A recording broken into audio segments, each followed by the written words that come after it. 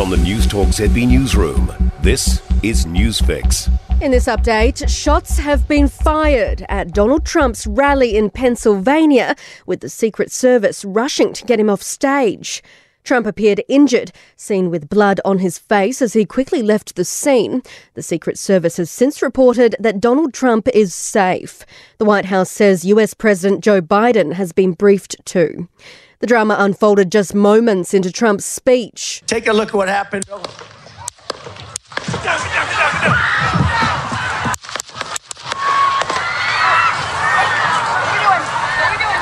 Trump has been taken away in a car and the venue is now being evacuated.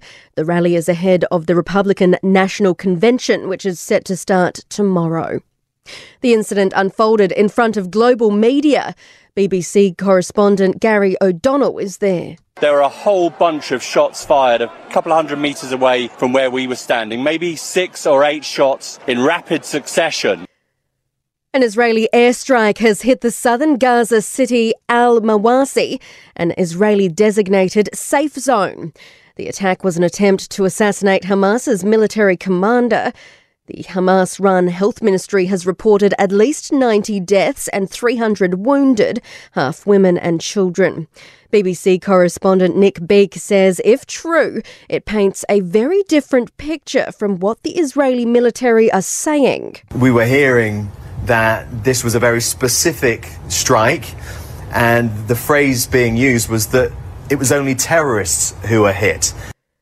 And back home, George Dodson has been named the FMG Young Farmer of the Year. The 22-year-old competed against 6 other regional finalists in the grand final in Hamilton, which wrapped up last night. And he says it's hard to describe how he's feeling. It's such an incredible competition with such deeply rooted history. So, just grateful, I think. That's news. In sport, world number 1 Erin Routliffe and Canadian partner Gabby Dabrowski have fallen short in the women's doubles final at Wimbledon, losing in 2 set tie-breaks. They went toe-to-toe with champions Katerina Siniakova and Taylor Townsend, who pulled away to win the second set tie-break 7-1, with the Kiwi double faulting on the final point. Routliffe has struggled to put her feelings into words. There's something about Wimbledon that makes you way more emotional than other tournaments. Every match we've won, I've just been crying like a baby. And now I guess even when we lose. So Gabby took a chance on me a year ago and it's completely and totally changed my life. And the All Blacks concede their line-out needs work as they head to San Diego to face Fiji after their 24-17 win over England at Eden Park.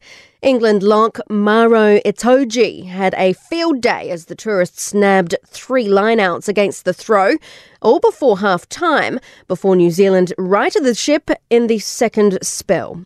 That's sport. I'm Chelsea Daniels. For more news, listen to Newstalk ZB live on iHeartRadio.